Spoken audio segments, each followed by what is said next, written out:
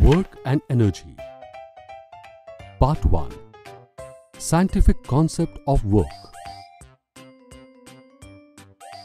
In this video, we will get an introduction to the scientific concept of work. Imagine you just completed your homework for the day and suddenly you hear someone say that you have not done any work.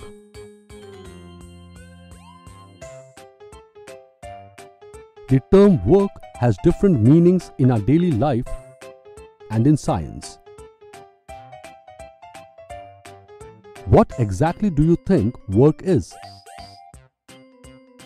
Let's discuss some instances which we think of as work, but science considers it as work not done. You try to push a car, but the car does not move an inch. You might say that you have worked hard to displace the car, but according to science, no work is done here.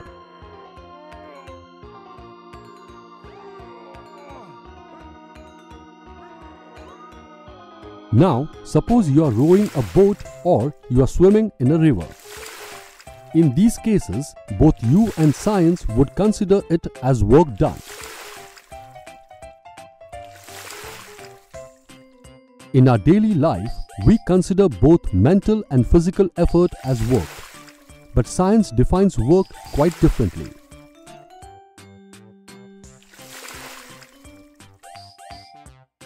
Earlier, we looked at a lot of activities that we consider as work in our daily life. Now, can you answer a few questions about those activities?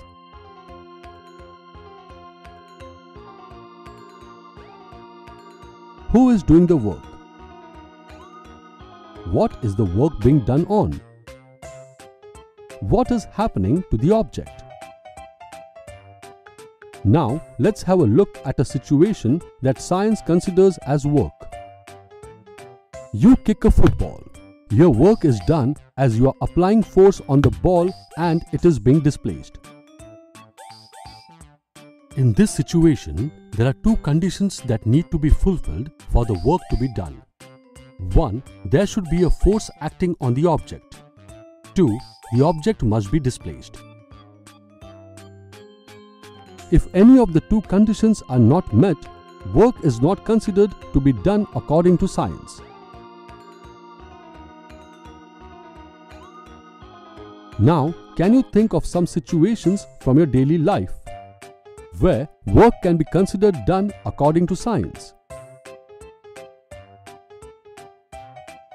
Let us perform a simple activity and derive the mathematical formulae for work done. In this activity, we will consider the force acting on the object is in the direction of displacement of the object. Take a wooden block and place it on a table. Let a constant force F be applied on the wooden block. Let the wooden block displace through a distance S in the direction of force.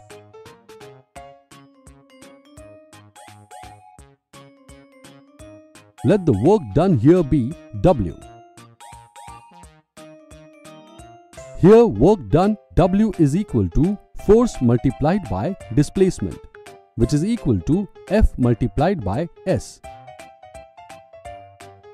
Therefore, work done on an object is equal to the magnitude of the force multiplied by the distance moved in the direction of force.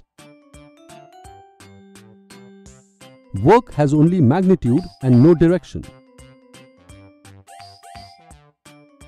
The SI unit of work is Newton meter, which is called joule.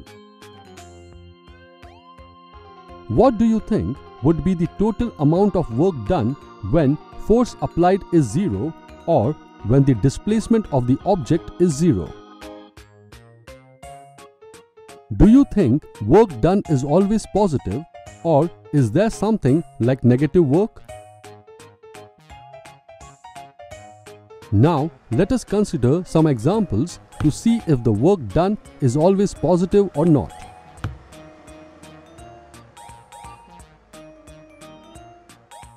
Imagine there is a wooden block kept horizontally on a table and a string is attached to the block. Here, the displacement of the block is along the direction of the force applied.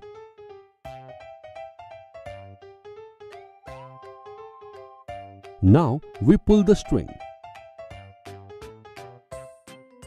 The work done in this case would be force multiplied by displacement. In this situation, work done is positive.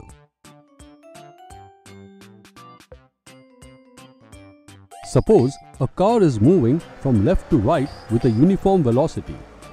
Now, we apply a retarding force in the opposite direction, that is, from right to left. There is a 180-degree angle between the direction of motion and the direction of force. In this situation, the work done is considered as negative. The work done may be F multiplied by minus S or minus F multiplied by S. Therefore, we can say work done can be negative or positive. Work done can be negative when the force acts opposite to the direction of displacement. And work done can be positive when the force acts along the direction of displacement. Now, take a look at this coolie carrying luggage. What do you think is the amount of work done by him against gravity? Here, the force acts perpendicular to the direction of displacement. In such cases, the work done is zero. In this video, we got an introduction to the scientific concept of work. In the next video, we will learn about kinetic energy.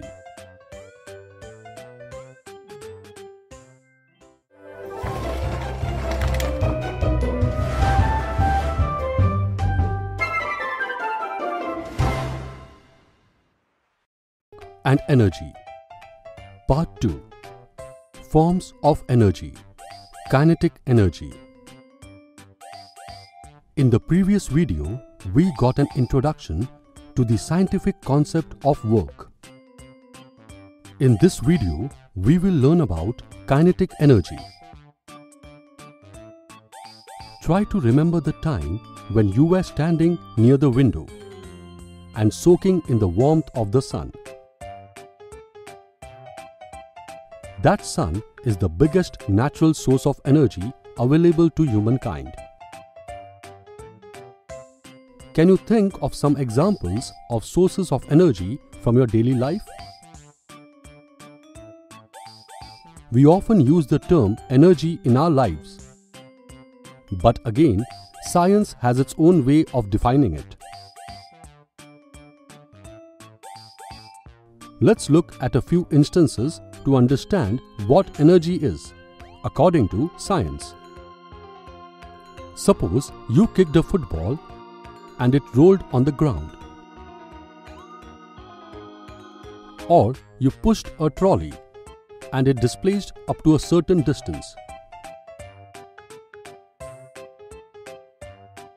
In both of these situations, the object has acquired capability to do work. And the capacity of an object to do work is termed as energy.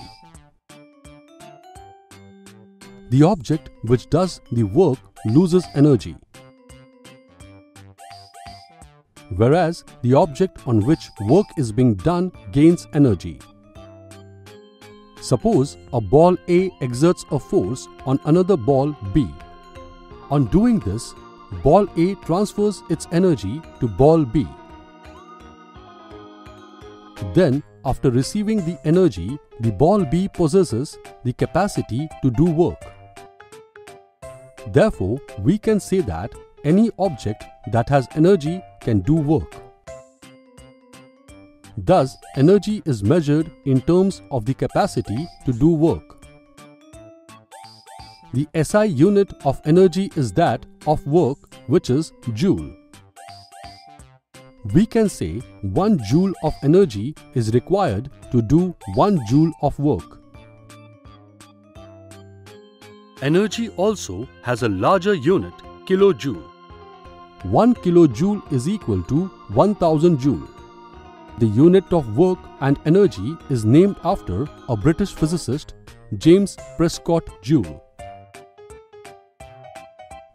He formulated the law of heating effect of electric current and verified the law of conservation of energy.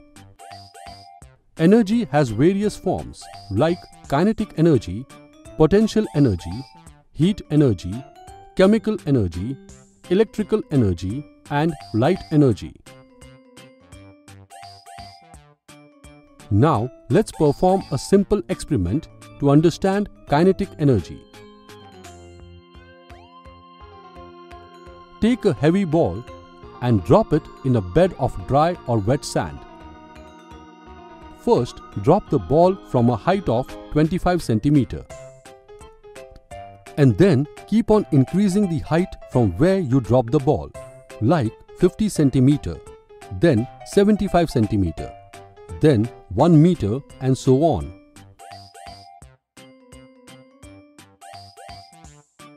Don't forget to drop the ball at different positions each time, so that you can have a clear view of the depression in the sand. Now observe the depressions and compare their depths. Which depression is the deepest and which is the shallowest? What led the ball to cause a deep or shallow depression in the sand? Now let us find the answers to these questions by performing another experiment. Look at this setup in this picture. Here, a wooden block with fixed mass is placed at some distance from a trolley.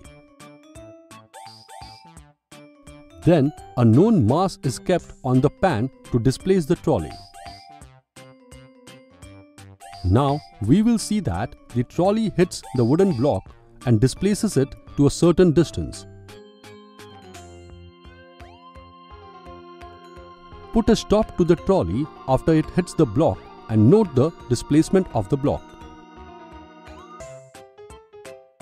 The block displaced as it gained energy after work is done on it by the trolley. Can you tell from where does this energy come? Now repeat this experiment by increasing the mass on the pan. You will notice that with the increase in mass on the pan, the displacement of the block increases. It shows the increase in work done by the trolley. Trolley does work and so it possesses energy. The moving object is capable of doing work. A fast-moving object does more work than a relatively slow-moving object. Think of the rotating wheel or the bullet fired from a gun, both of which possess energy to do work. The energy possessed by the objects in motion is called kinetic energy. Therefore, kinetic energy can be defined as the energy possessed by an object by virtue of its motion. The more the speed, the more the kinetic energy. A speeding car, an athlete running, and a man swimming are a few more examples of kinetic energy.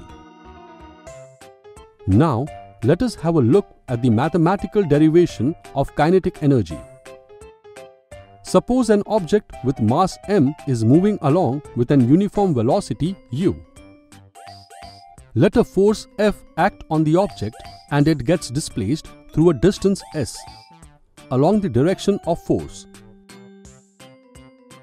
Now, the work done W is equal to Fs. The work done on the object caused a change in velocity and it changed from u to v. Let the acceleration produced in the object be a.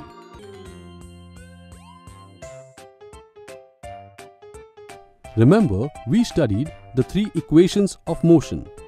And according to the third equation, v square minus u square is equal to 2as, from which we derived displacement.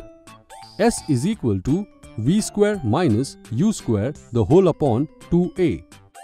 We also know F is equal to ma.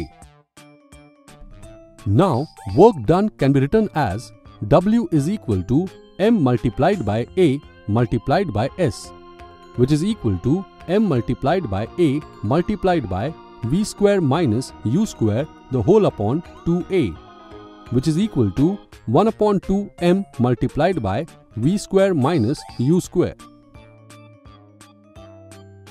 If the object was stationary when it started, that is u is equal to 0, W is equal to 1 upon 2 mv square. We learned that the work done by an object is the change in its kinetic energy. That is, if u is equal to 0, W is equal to 1 upon 2 mv square. Therefore, kinetic energy possessed by an object of mass m and moving with uniform velocity v is given by Ek is equal to 1 upon 2 mv square. In this video, we learned about kinetic energy. In the next video, we will learn about potential energy.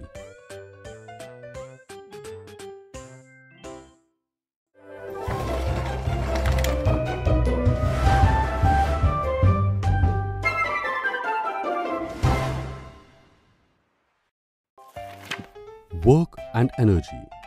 Part 3. Forms of energy. Potential energy. In the previous video, we learned about kinetic energy. In this video, we will learn about potential energy. Now, let us have a look at some simple examples to understand potential energy. Hold a rubber band in one hand and pull the band with the other hand. The rubber band will get stretched. Now, release the rubber band from one end and you will see that the band returns to its original state. Why do you think the rubber band returned to its original state? It is because the band acquired energy when it was stretched. And this energy causes the rubber band to return to its original state. Now, take a toy car and wind it with its key. Then place the car on the ground and you will notice that the car starts moving. From where do you think the car got the energy to move?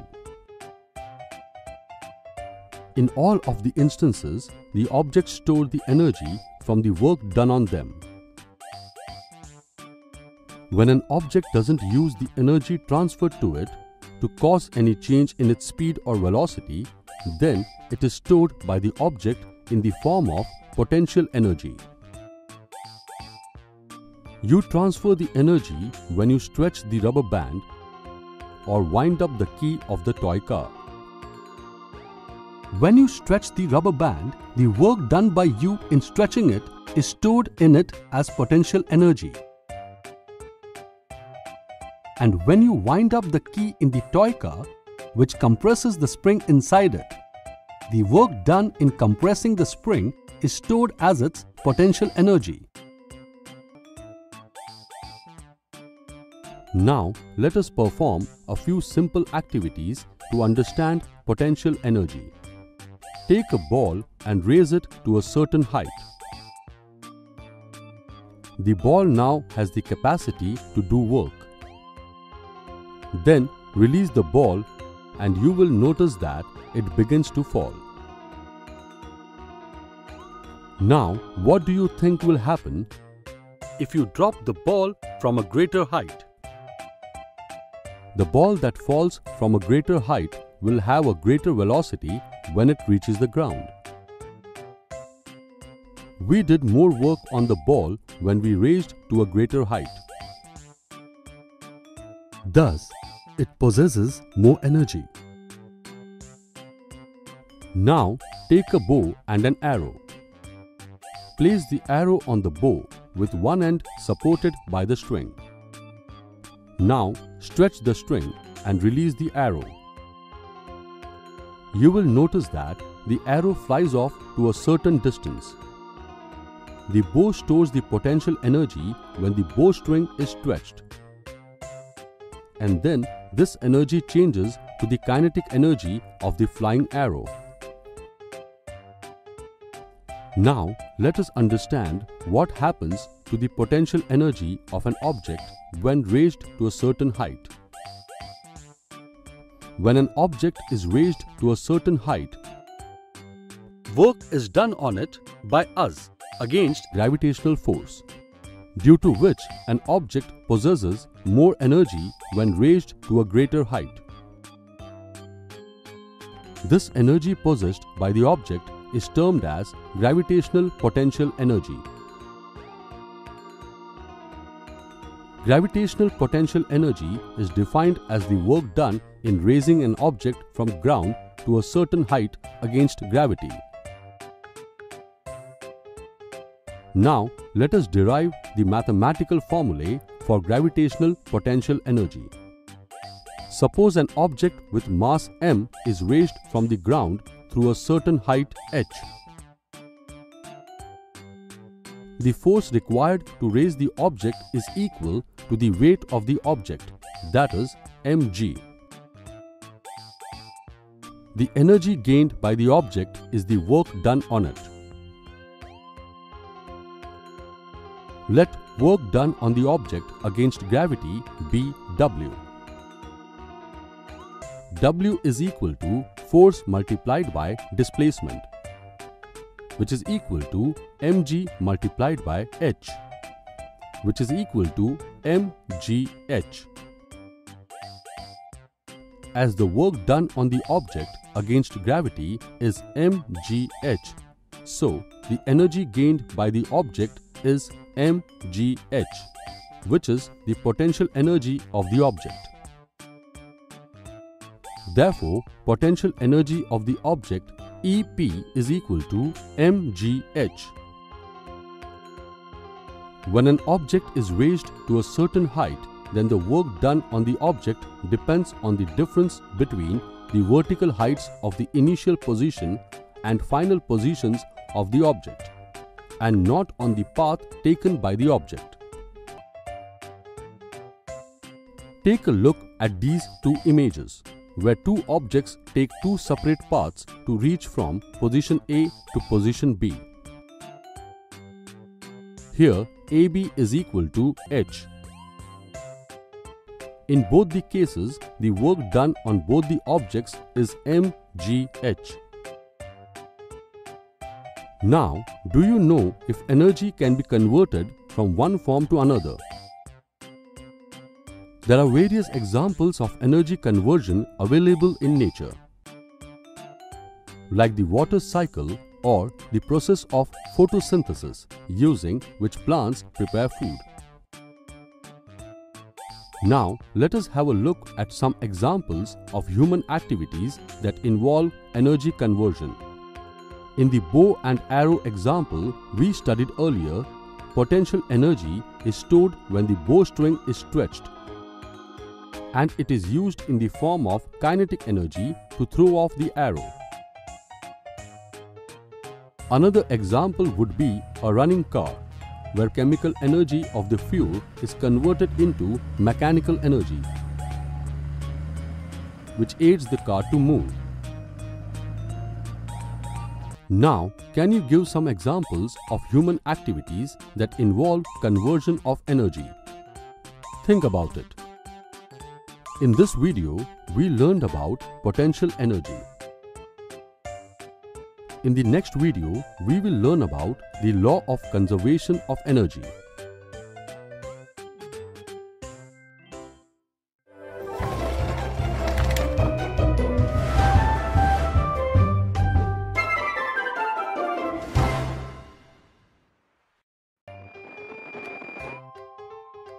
Work and energy. Part 4. Law of conservation of energy. In the previous video, we learned about potential energy. In this video, we will learn about the law of conservation of energy. Earlier, we studied that energy can be transformed from one form to another, like the energy transformation in water cycle and in photosynthesis, or the examples of bow and arrow and a running car, which involves human activities to transform energy from one form to another. But do you know what happens to the total energy of the system before and after the transformation of energy? The total energy always remains the same, even when the energy is transformed from one form to another. This is known as the law of conservation of energy. The law of conservation of energy states that energy can neither be created nor destroyed. It can only be changed from one form to another. Law of conservation of energy is applicable in all situations and in all kinds of energy conversions. Now, let us perform a simple activity to understand the law of conservation of energy. Suppose a ball of mass m undergoes free fall from a height h. At the start of the fall, the potential energy of the ball is equal to mgh and the kinetic energy is equal to 0. Can you answer why the kinetic energy is 0 at the beginning? It is because the ball has no velocity in the beginning. Thus, the total energy of the ball is mgh. As the ball begins to fall, the potential energy is converted into kinetic energy. If the velocity of the ball at a given instance is v, then its kinetic energy is 1/2 mv square. When the ball continues to fall, the potential energy keeps on decreasing and the kinetic energy keeps on increasing. The summation of potential energy and kinetic energy of an object always remains constant at all points. Potential energy plus kinetic energy is equal to constant. mgh plus 1/2 mv square is equal to constant. The potential energy and kinetic energy of an object together forms the mechanical energy of the object. While the free falling of the ball, the amount of decrease in potential energy is the amount of increase in kinetic energy. Thus, there is a continuous transformation of gravitational potential energy to kinetic energy. Now, let us see if the total energy of an object always remains constant or not. Let us find out the kinetic energy, potential energy, and total mechanical energy of an object at two different heights. Suppose an object of mass 10 kilograms is dropped from a height of 5 meters. Take acceleration due to gravity as 10 meters per second square. Let's calculate the potential energy, kinetic energy, and total mechanical energy of the object when the height h is equal to 5 meters. Potential energy of the object, EP is equal to mgh, which is equal to 10 multiplied by 10 multiplied by 5, which is equal to 500 joule. Kinetic energy of the object, EK is equal to 1/2 mv square, which is equal to 1/2 multiplied by 10 multiplied by 0, which is equal to 0 joule. As studied earlier, mechanical energy is equal to EP plus EK. which is equal to 500 plus 0, which is equal to 500 joule. Now, let us calculate the potential energy, kinetic energy and total mechanical energy of the object when the object reaches the ground. And so, the height h is equal to 0 meter. Potential energy of the object EP is equal to mgh, which is equal to 10 multiplied by 10 multiplied by 0, which is equal to 0 joule. Kinetic energy of the object EK is equal to 1 upon 2 mv square. We know v square minus u square is equal to 2as. Here u is equal to 0. Therefore, v square is equal to 2as, which is equal to 2 multiplied by 10 multiplied by 5, which is equal to 100 meter square per second square. Substituting the value of v in Ek is equal to 1 upon 2 mv square. We get Ek is equal to 1 upon 2 multiplied by 10 multiplied by 100, which is equal to 500 joule. Mechanical energy is equal to 0 plus 500, which is equal to 500 joule. Now, on comparing the total energy of the object at both the heights, we will notice that the total energy remains the same.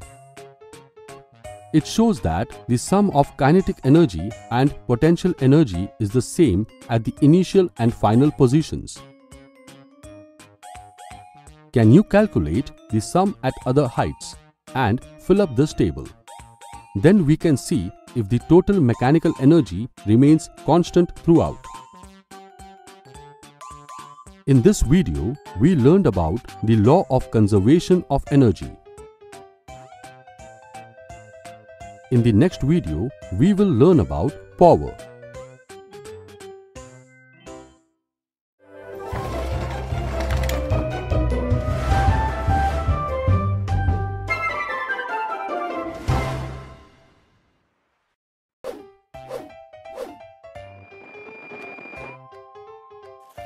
Work and energy. Part 5. Power. In the previous video, we learned about the law of conservation of energy. In this video, we will learn about power. Do you think all human beings do their work at the same rate? Or all the machines consume and transfer energy at the same rate? The rate of doing work varies with all the individuals, and different machines also work at different rates. Now, let us have a look at a simple activity to understand how the rate of doing work varies for everyone. Suppose two athletes A and B decided to take part in a 100-meter race. Both are of the same age and have the same weight. A completed the race in 25 seconds and B completed the race in 20 seconds. What do you think is the work done by both A and B? Same work is done by both A and B, but B takes less time than A to complete the same work. Who do you think did more work per second? A stronger person can do a certain amount of work in a relatively less time. Similarly, a more powerful car can cover more distance in a short period of time than a less powerful car. These cars are classified according to their rate of doing work. And power measures this rate at which work is being done. Thus, power is defined as the rate of doing work, or the rate of transfer of energy. Now, let us look at the mathematical formula of power. Let the work done by an object be W in time t. Then, power is equal to work upon time. P is equal to W upon T. The SI unit of power is watt, which is denoted as W. The SI unit is named watt to honor the Scottish inventor James Watt. 1 watt is the power of an agent, which does work at the rate of 1 joule per second. 1 watt is equal to 1 joule upon 1 second. 1 watt is equal to 1 joule per second. Bigger unit of power is kilowatt, denoted as kW. 1 kilowatt is equal to 1000 watt, which is equal to 1000 joule per second. Power may vary with time. That is, the rate of doing work may be different at different time intervals. Thus, here the concept of average power becomes helpful. Average power is the total energy consumed divided by the total time taken. Remember, we studied about energy and its units. Now, let us learn about the commercial unit of energy. As joule is not enough to measure the larger quantities of energy, the commercial unit of energy is kilowatt hour. 1 kilowatt hour is the energy consumed in 1 hour at the rate of 1000 joule per second. 1 kilowatt hour is equal to 1 kilowatt multiplied by 1 hour, which is equal to 1000 watts multiplied by 3600 seconds, which is equal to 36 lakhs joule, which is equal to 3.6 multiplied by 10 raised to 6 joule. This unit is also used in our households. Let us take a simple example to understand the usage of the unit kilowatt hour. Take a look at the electricity meter in your house. Observe it closely. Take the readings of the meter at 6 AM and 6 PM for a few days. How much energy is consumed by your family during the daytime and during the night time? In this video, we learned about power.